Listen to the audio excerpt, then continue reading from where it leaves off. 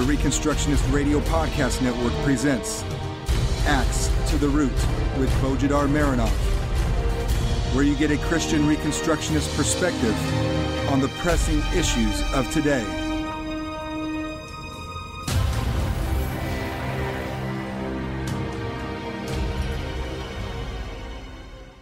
Welcome to episode 65 of Axe to the Root podcast, part of the War Room Productions.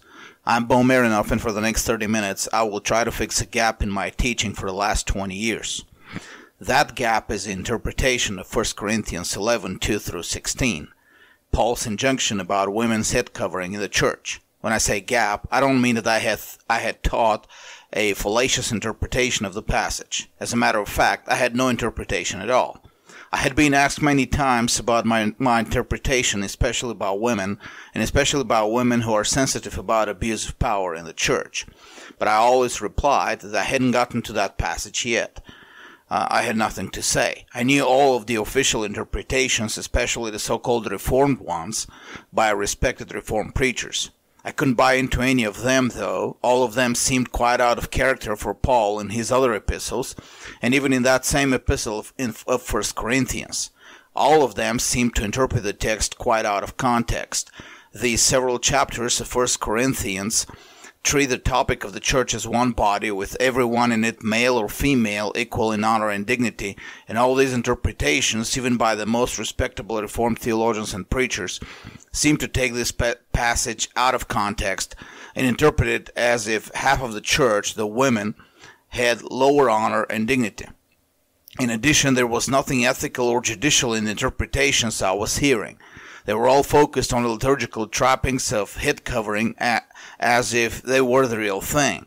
And I knew from both biblical common sense and from experience that women can outwardly cover their heads and yet despise their husbands, and other women could never put on any covering and yet were pious and orderly in their conduct. Thus, head covering certainly doesn't correspond to the reality these preachers and theologians wanted to ascribe to it.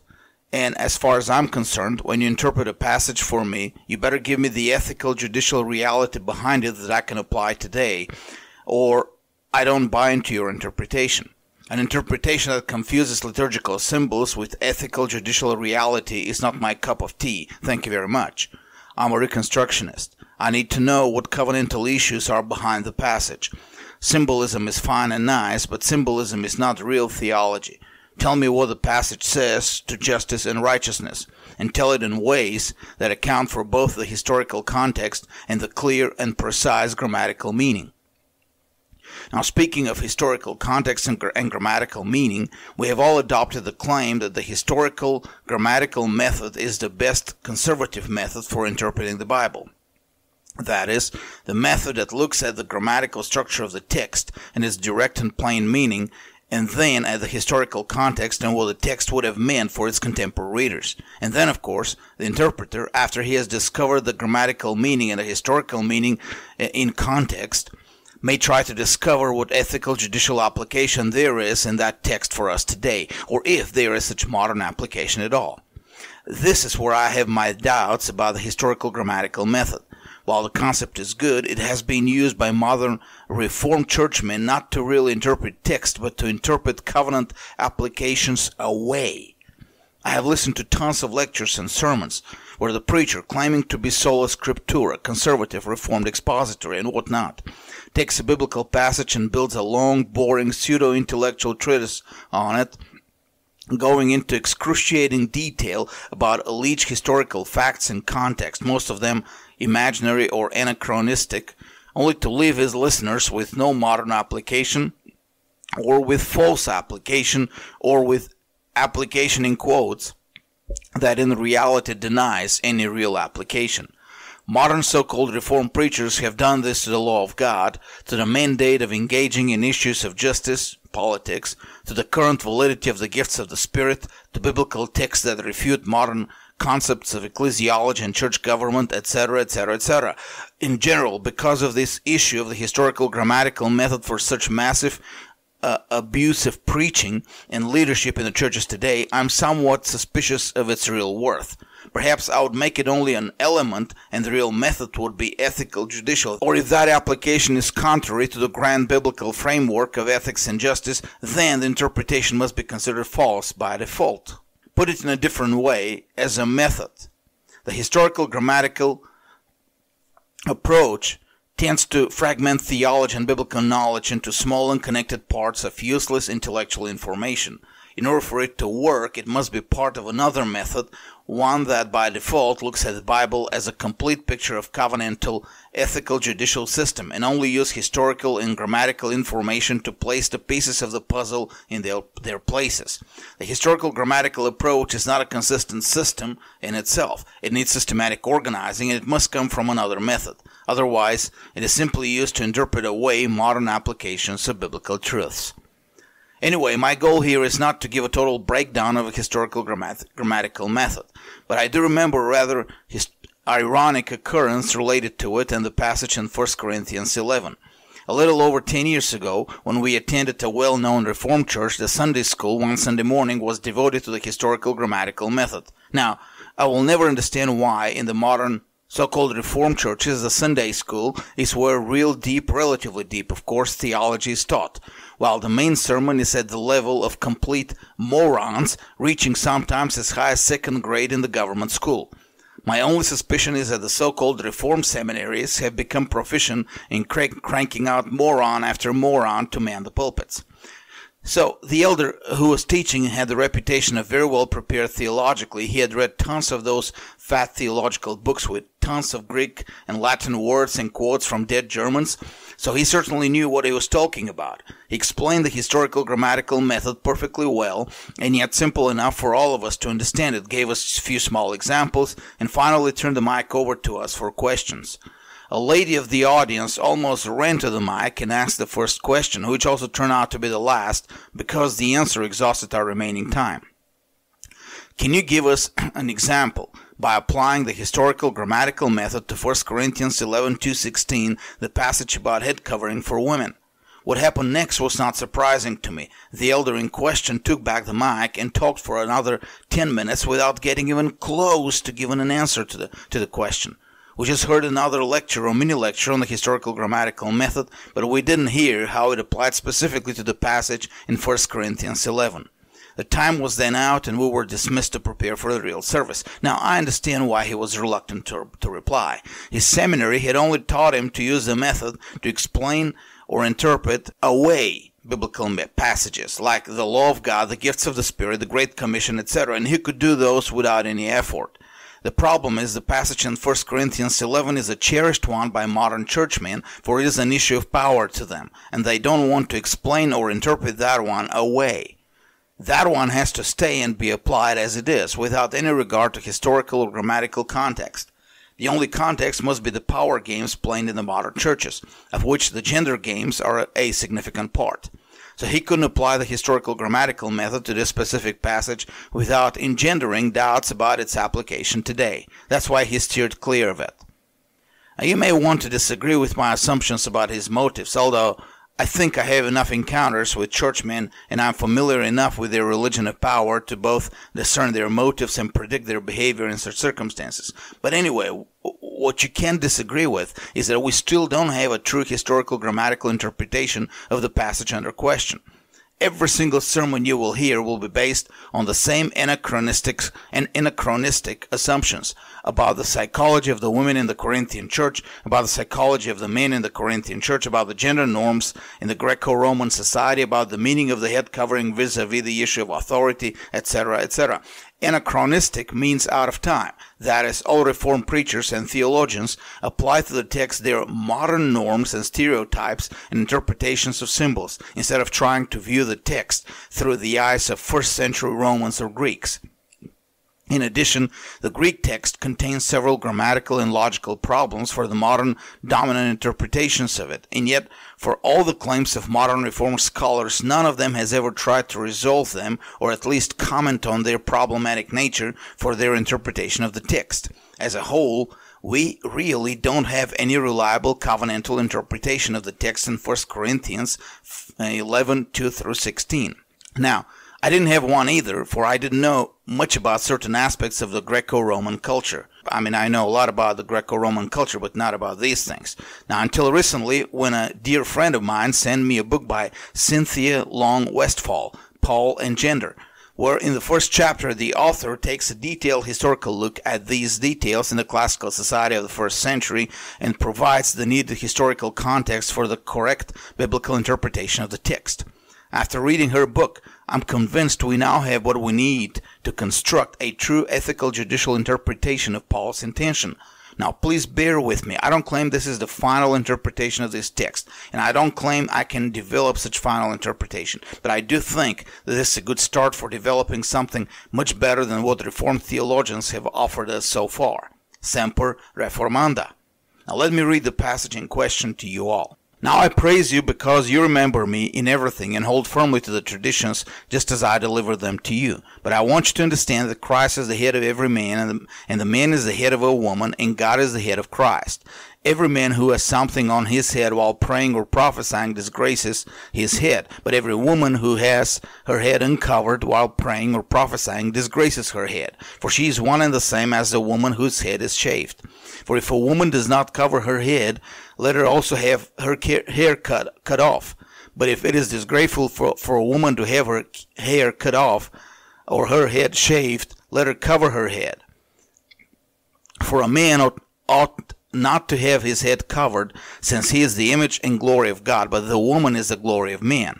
For man does not originate from woman, but a woman from man. For indeed man was not created for the woman's sake, but a woman for the man's sake. Therefore the woman ought to have a symbol of authority on her head, because of the angels. However, in the Lord neither is woman independent of man, nor is man independent of woman. For as the woman originates from the man, so also the man has his birth through the woman, and all things originate from God. Judge for yourselves. Is it proper for a woman to pray to God with her head uncovered? Does not even nature itself teach you that if a man has long hair, it's a dishonor to him, but if a woman has long hair, it is a glory to her? For her hair is given to her for a covering. But if one is inclined to be contentious, we have no other practice, nor have the churches of God. Now, this is a New American Standard Bible. This is my preferred version. You may want to read it from another translation. I'm surely not going to have the time to cover all the little details in the passage, but I at least will try to cover the whole picture behind it. The historical-grammatical picture, I mean. Now, the common modern interpretation given by a number of supposedly Reformed commentators takes this passage to be a sort of rant against feminism. To start with, what is laid as the foundation for the passage is the belief that in the early church and in the society, the head covering signified a symbol of authority over one's head, an assumption that has never been proven by any commentator but used only axiomatically. I mean, after all, if our modern culture understands head covering as a symbol of authority over the woman's head, surely the Greco-Roman culture would have had the same understanding, right? Then the assumption is that the Corinthian church must have had a number of women who refused to wear that symbol of authority over them when they were at church, and thus must have revealed themselves as rebels against authority. So the apostle in these verses decided to straighten it out, and speaking to those women, he commands them to wear head covering as a symbol of their submission to men, or otherwise they better shave their heads. That's the way the passage is read today, and that's the way many commentaries read it. It is read as an injunction to women to submit. In short, the passage is interpreted as an issue of liturgy, symbolic meaning of clothes, and power, submission of women to men and establishing men's superiority in the church. So, there, Paul must be speaking against feminism in that passage. The problem is, there are several grammatical problems with this interpretation, problems that are always avoided by the commentators. The first and most important one is the fact that the Greek text doesn't say that the woman should have a symbol of authority over her or over her head. The direct Greek reading of the text has nothing about symbol, and the preposition is not over, but on. The Greek epi signifies not indirect contact, as if the authority is someone else's and is over her, but plain and direct possessive. That is, grammatically, the verse must be read, the woman must have authority on her, which means her authority displayed publicly, not someone else's authority is symbolized by her clothing. Another problem is the mention of angels. Why are angels mentioned at all? And why are they mentioned in relation to that elite symbol of authority the woman has to have over her head? What, angels feel uneasy when a woman claims authority? Perhaps even blush in embarrassment? Well, they better get used to it, because earlier in that same epistle, 1 Corinthians 6:3, Paul says that the saints, which includes both male and female, will judge angels. Why would Paul mention angels if all he means to tell women is to symbolize submission? Another problem, maybe not as major but surely indicative, is the gender of the words anyone and contentious in verse 16. In Greek, both words have gender, and it is masculine. That is, if any man wants to be contentious, not any woman. If Paul was speaking to women, his use of masculine would be grammatically awkward in Greek. It rather sounds like he has a bone to pick not with the women in the church, but with the man. Yet another problem is the fact that the words translated "we have no other practice" in Greek are actually "we have no such practice." Now, what's the practice they don't have? And what churches of God is Paul speaking about?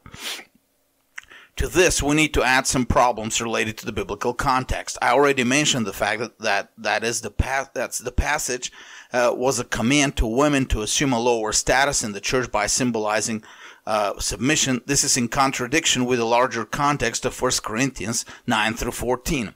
The greater passage actually speaks of the opposite, that in the church as one body, all are equal in standing before God, and there is no hierarchy between genders. Even the instructions about maintaining order in the assembly in chapter 14 mention nothing of church hierarchy. Paul could have instructed the elders to restore discipline when prophets get out of hand, but he doesn't do such a thing. His instructions are to all worshippers. We also have the fact that in the Bible, the head covering doesn't necessarily signify submission to authority. For example, in Genesis 38:15, Judah assumed that grammatically a symbol of submission to authority. This verse doesn't make any sense, etc., etc. There are a number of other problems with the dominant interpretation of the passage in 1 Corinthians 11, and I won't have the time to mention them all. What's more important, though, is that none of these has ever been addressed by modern Reformed theologians and preachers. The dominant interpretation is taken for granted and so carved into the minds of their listeners, mainly because there is no alternative to it, that the theologians can get away with overlooking the problems with it. No one asks any questions anyway, so why bother if everyone accepts it? Perhaps some woman may ask a question about the historical-grammatical method applied, like the one I witnessed, but hardly anyone would ever notice that no answer was given. The dominant interpretation wins by default, whether it is true or not, and whether the grammar and the historical context support it or not. But all these problems with the dominant interpretation fade when compared to the greatest problem, namely the historical context of the time, and specifically the cultural and legal norms of the Greco-Roman society. Specifically about the head covering and its meaning in the society. Now let me state this greatest problem directly, and then I will develop it further to show how a completely different and even opposite interpretation of Paul's intentions is forced upon us by the text when read in the context of the first century Corinth. Ready for it? Here it is.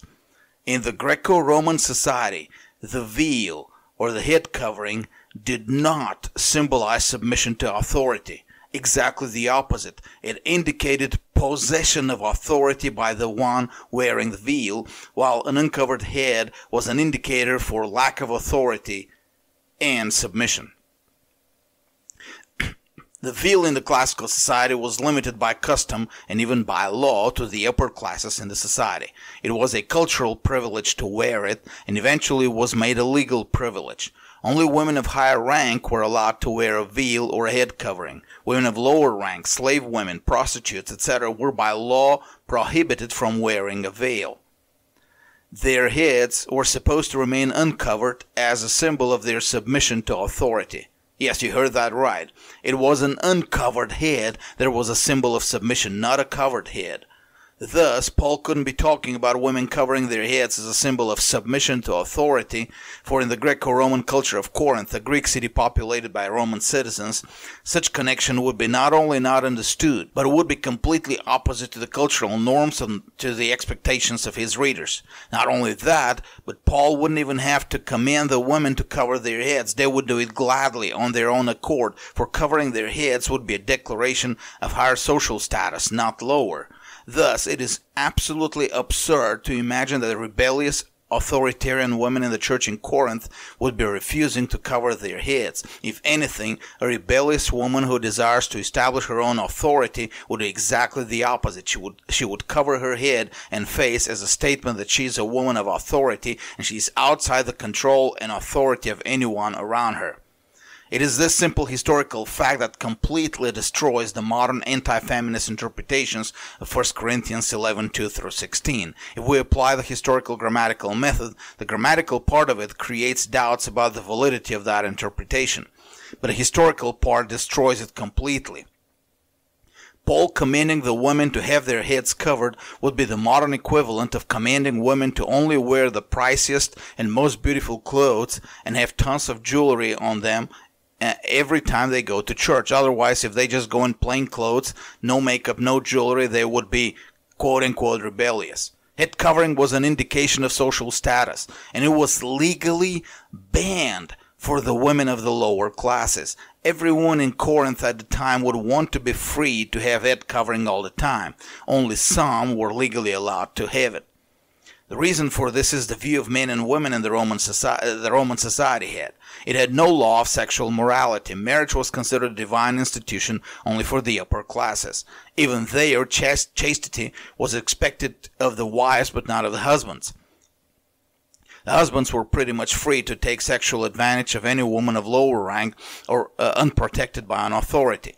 Just like in the slave society in the American South, where it was an established custom that the slave owners would take sexual advantage of their female slaves, all the while expecting their wives to maintain a Christian view of chastity. In such a society, only women of higher rank and authority are out of bounds. And in the Roman society, such rank and authority was signified by a veil or a head covering.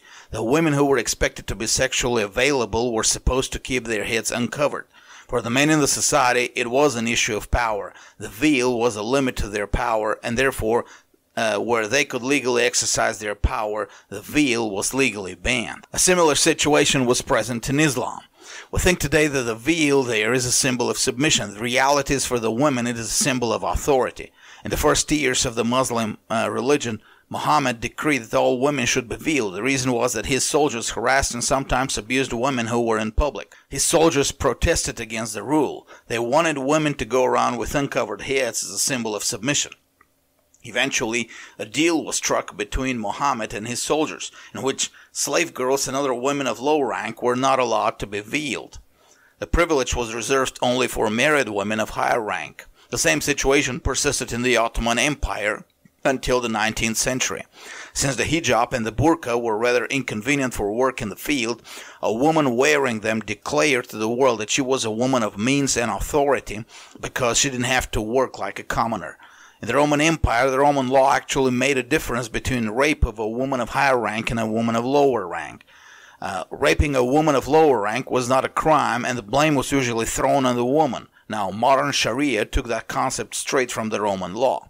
When it comes to raping a woman of higher rank, some rules in the Roman law specifically prescribe that if the woman was dressed as lower class, that is, with her head uncovered, this would put corrections on the guilt of the rapist and maybe even get him off the hook, because it was assumed that he must have thought the woman was sexually available for abuse because she had no veil.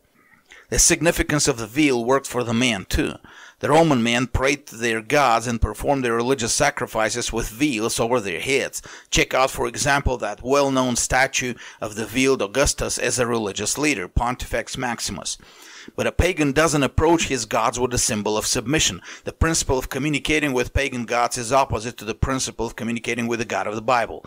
A pagan worshipper approaches his gods as a man of authority approaches another man of authority. The prayer and the sacrifice are not ones of submission, but of bargaining between men of equal power. The pagan gods don't speak to the lowest in the culture, they only speak to men in power. And the veil was such a symbol of power on the heads of the Roman pagan priests, and subsequently the emperors as priests. Among the Tuareg tribes in the North African desert, it is the men who are veiled as a symbol of authority, while the women are not veiled. The principle extended into medieval Europe, and even as late as the 20th century, a man standing in the presence of his superiors was expected to remove his hat as a symbol of deference. My hat is off to you. Remember that expression? Only a few chosen men coming from families of power had the privilege to remain with their hats on in the presence of the French kings. We can bring in even more historical examples, but the main point must be understood. The head covering was a privilege, not a burden, and certainly not a symbol of submission in the Roman Empire. It makes no sense to declare that rebellious women would refuse to wear it, and therefore it makes no sense to believe that Paul was really addressing some rebellious feminist women. Such a thought is just absurd. Then who was Paul addressing? Obviously, the men in the church. The men in the church who wanted to keep the women from covering their heads. Now, the Christian teaching brought a radical change in the cultural views concerning gender and the views of men and women in the society. In Christ, there was no higher rank and lower rank. All were the same rank. In fact, that very same chapter 11 of 1 Corinthians speaks of that problem when Paul covers the subject of the Lord's Supper. Some come earlier and eat all the food. Others come later. Why? Well, some are rich and can afford to come earlier. Others are workers and can't come until after the workday is over. By telling them that they have to wait for each other and eat together, Paul basically destroyed the meaningfulness of any rank and class distinctions in the church. Now, combined with the sexual ethics of Christianity, this would mean that women of lower social status would rank equal to women of higher social status. Put it bluntly, there was to be no more sexual availability of women based on their status, and symbolized by their lack of covering. It is to be expected that in the church, even the converted prostitutes would want to have their heads covered as a symbol of their newly acquired authority as priests of God in Christ. This is where the line about the angels is explained. The head covering ascribes a status of authority to all women, and since the angels are to be judged by all the saints, including women, and since they are serving spirits to those who inherit salvation, including women, then no woman should be in the Lord's assembly stripped of her authority. But the Greco-Roman society was a society based on the ethics of power, not on the power of ethics. The laws were made so as to establish the power relationships in the society. The Roman society was very close to some modern power-based societies like the mafia or the bureaucratic military institutions of today, or the Muslim countries. The men in the church of Corinth were all from pagan background, and it would be natural that the customs and habits of the power-based society would still be alive in their hearts. Such men would object to all women covering their heads in the church. Even if they had no intention to claim that the women should be sexually available, they would still insist that the law is a law, and therefore women who are banned from covering their heads in public shouldn't cover their heads in the church either. But Paul's position is clear. By insisting that some women shouldn't cover their heads, you are disgracing them. More than that, you're degrading them based on the cultural stereotypes and the legal rules of the pagan society around you. You may as well shave their heads.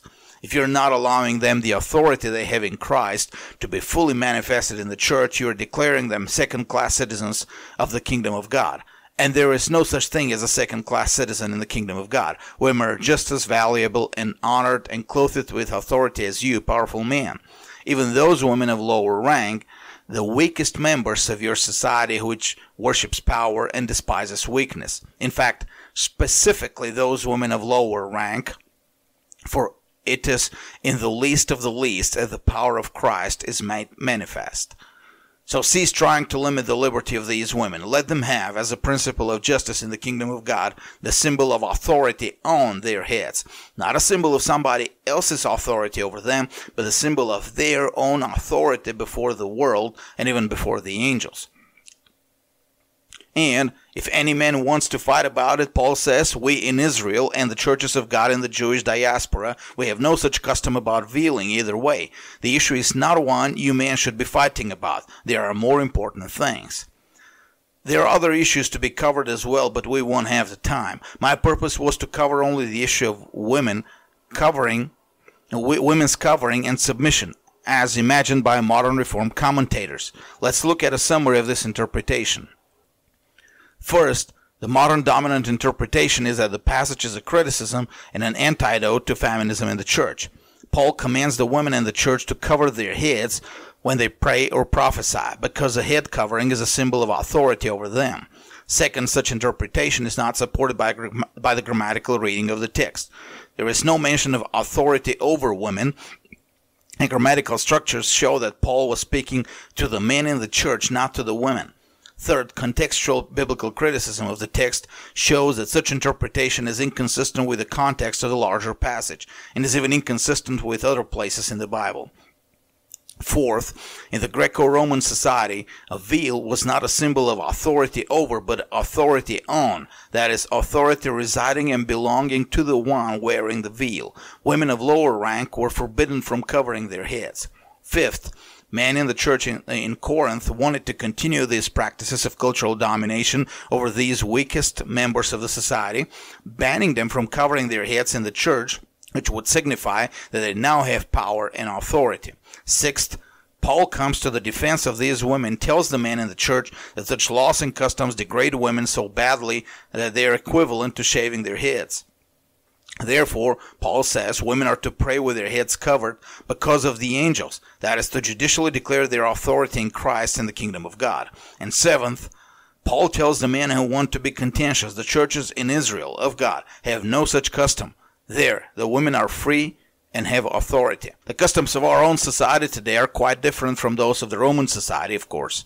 The veil is no longer a symbol of power and authority, it is rather a symbol of submission. But Paul didn't speak in this passage to impose on the women a symbol of submission in the church. If he had such a thing in mind, he would be insisting all women should go uncovered in the church. Paul's intent was to free the women to declare to the world and to the angels their newfound authority in Christ. The ethical judicial meaning of Paul's words was, give those women the freedom to exercise their authority in the way they believe is best for them. Don't impose your pagan rules of power in the church.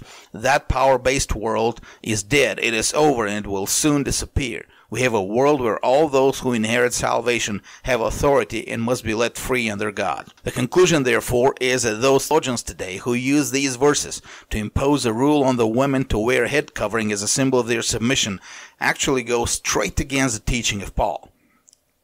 While the specific physical symbol is the same, the head covering, the cultural interpretations between Paul's time and our own time are diametrically opposed to each other. And therefore, arguing for preserving the same symbol is arguing against Paul's meaning of the text. Or to put it bluntly, if our theology today insists on forcing women to exhibit submission in the church, then such theology is certainly not biblical and not Pauline. It is a false theology and should be eradicated from our churches. The book I will recommend this week is the one I mentioned above, Paul and Gender, by Cynthia Long Westfall. I'm not fully familiar with the author, and I have the suspicion that I won't probably agree with all of her theological positions. But in this book, I can say, she presents herself as faithful to a conservative interpretation of the Bible, free of higher criticism or other liberal tricks, taking the Bible as the inerrant Word of God, which is the foundation for all knowledge, reasoning, and wisdom. In your praying and giving this new year, 2018, consider Bulgarian Reformation Ministries, a Reformed Reconstructionist theonomic mission to Eastern Europe, devoted to building the intellectual foundation for the future Christian civilization in Eastern Europe. The books you help us translate, edit, and publish will have a tremendous impact on the culture for the growth of the Kingdom of God. Visit BulgarianReformation.com, subscribe to our newsletter, and donate. God bless you all. This was a Reconstructionist Radio War Room production. Axe to the Root with Bojidar Marinov. Please visit bojidarmarinov.com and reconstructionistradio.com/Axe to the Root.